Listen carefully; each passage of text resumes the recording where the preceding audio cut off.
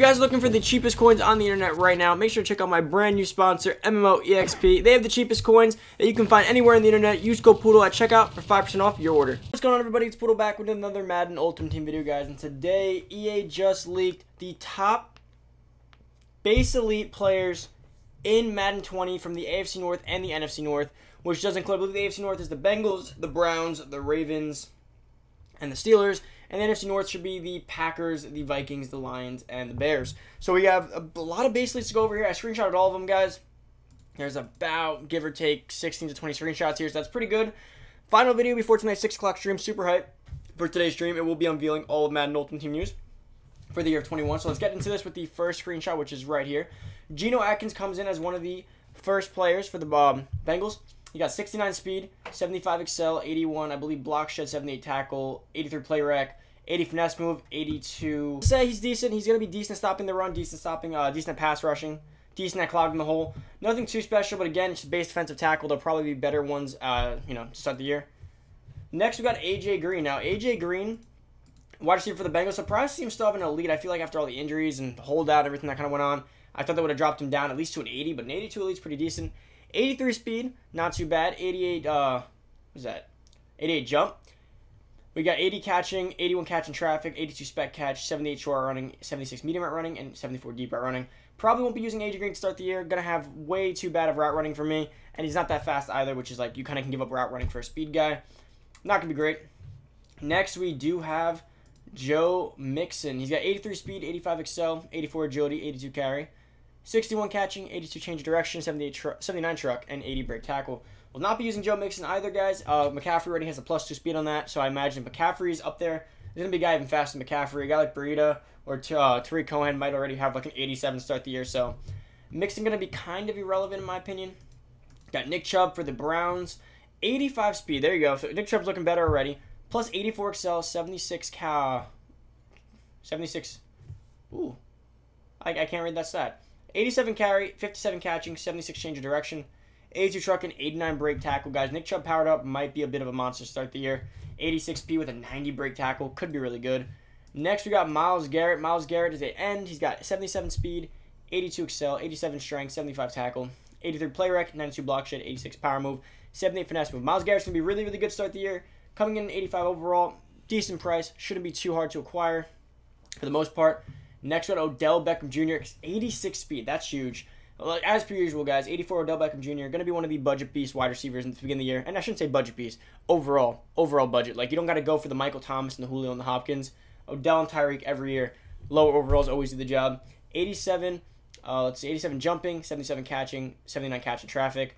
88 spec catch is big, especially if the aggressive catches works really well in the beginning of the year. 82 short route running, 80 medium route, and 78 deep route. Now, if you power him up and chem him up, guys, you could probably get that spec to a 90. Plus 87 speed, going to be one of the best wide receivers. Moving on to Lamar Jackson, guys. You guys are probably super excited to see this because he's the pre-order guy. He's an improviser too, which is good, which means he does get escape artist. If I believe he only needs to have it was a speed, right? So he should be able to get escape artist to start the year if they don't mess with caps this year or overalls. Unless they do overalls for escape artists, which kind of suck. 88 speed, 85 throw power, 84 short accuracy, 76 medium accuracy, 78 deep accuracy, 84 throw under pressure, 86 throw on the run, 80 play action. Guys, that's awesome. That's all you need in the QB day one. Good enough throw power to start the year. Good enough accuracy. Power him up, chem him up. Going to be super fast. Going to be super glitchy, guys. You know what 88 speed is the first week? That's like Marcus Allen, except you're getting out of the quarterback spot. If quarterback scrambling is like it was last year, you more or less are going to destroy people with Lamar, especially if you can get escape artist. Without it, if you can't get escape artist, it's going to be a little bit of an issue, which would kind of make sense for them not to give it because everyone's going to have it, but I really hope they don't go that route. Next, we got Sam Koch, the punter for the Ravens. All I really care about here is 81 kick power, 86 kick accuracy. Nothing too special there. How many screenshots we got? Oh, we still got a lot. Justin Tucker, 83 kick power, 85 kick accuracy. Pretty solid there. Next, we got Chris Boswell, 82 kick power, 81 kick accuracy. As per usual, this Justin Tucker, 86 overall, should be the best kicker in the game.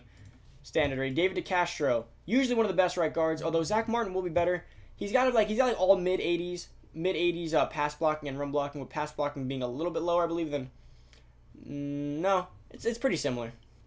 It's pretty similar in terms of run blocking versus pass blocking.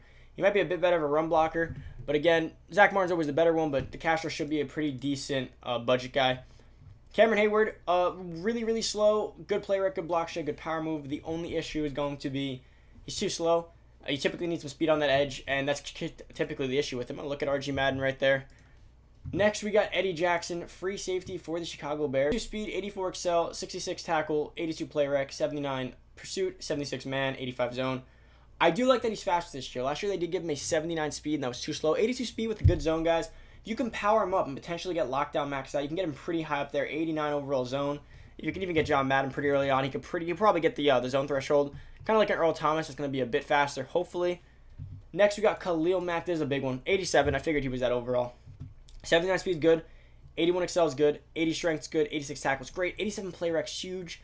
86 block shed. 87 power move and 81 finesse. So, again, power him up, chem him up. You should be able to get to the 90 finesse move, or power move, sorry. Going to be a great pass rusher. Going to be almost one of the greatest run stoppers. Great play rec while having good enough athleticism off the edge. Really like that Khalil Mack card. Then we got Allen Robinson.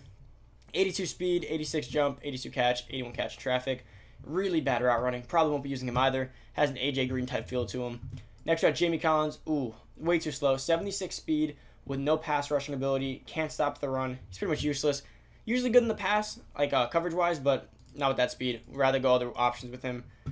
Kenny Golladay, 83 speed, mid-80s catching, and then low route running. Again, AJ Green type feel, 82 overall. Will not be using him on my squad week 1. Matt Prater, 83 kick power. If you want a budget version of Tucker, there it is. Worst kick accuracy, but it's a trade-off. Devontae Adams got an 83 speed. That's good because typically he's really slow, but again, based on what I'm seeing, it looks like 83 speed is slow for wide receivers. Great route running, though. Great catching. Guy's going to be a great receiver overall. I wouldn't use him as maybe your one, like as your, your speedy, deep kind of guy. I'd use him as like a nice route runner, slants, ins, outs. Going to be great in that kind of scheme. I wouldn't use him as like for a deep post scheme or streaks or any of that stuff, deep outs.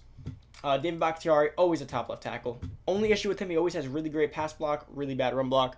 So in terms of going this route, if you want to get David Bakhtiari, I would not if you're run heavy.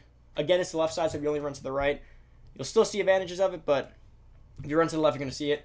So Darius Smith, 84 overall, left outside linebacker. 88 power move. So guys, he's going to be one of the best pass rushers off the edge to start the year. If you power up and chem him up, he'll get a 90 power move. Not the fastest, but he is going to be a better power move guy than Khalil Mack. So you can be a little bit budgety here. If you only rush your outside linebacker, that's all you do. Only issue with him is going to be the run stopping is not nearly as good as Khalil. So if they're running it, you're going to feel him as a weakness. But if you don't got the coins for Mack, always a good option. You could probably use your power passing him, one of the many. Dalvin Cook is next. Was really excited to see this guy, 84 speed. Now that's kind of low. So they made McCaffrey faster, which is important because McCaffrey never gets the speed. 85 excel, 86. I really don't know what that one is. 79 carrying, 87 change of direction, 79 break tackles. Catching's too low in my opinion, although it doesn't matter, but I feel like he's better than that. Change of direction is big though, super agile. But I think McCaffrey's looking like the best running back so far in Madden. Eric Kendricks, same issue I always have with him.